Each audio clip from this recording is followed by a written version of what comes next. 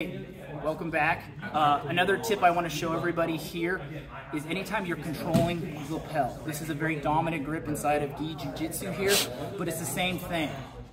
People fight this grip and they get here and they're like He-Man.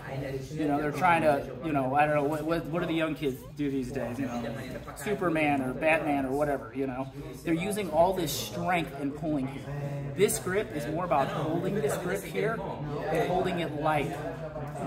Get really good at just kind of holding it light until it's time to pull. Keep your hand here.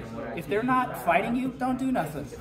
As soon as they do start touching your, grabbing your grip here and you do want to fight, that's the time to kind of start locking down. But the only reason I do is I'm only locking down for a second, so as they grip, I'm grabbing the top one and then I let them rip it off. Awesome. They'll let it go, and then I re-grip, and then I go right back to where I want to. I never really fight a grip. As soon as I feel this, I just let it go and I switch.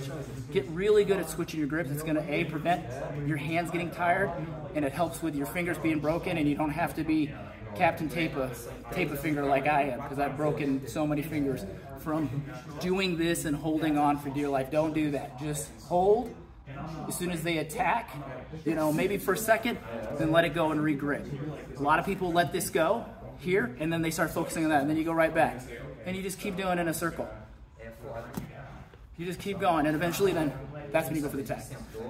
Thanks, stay tuned.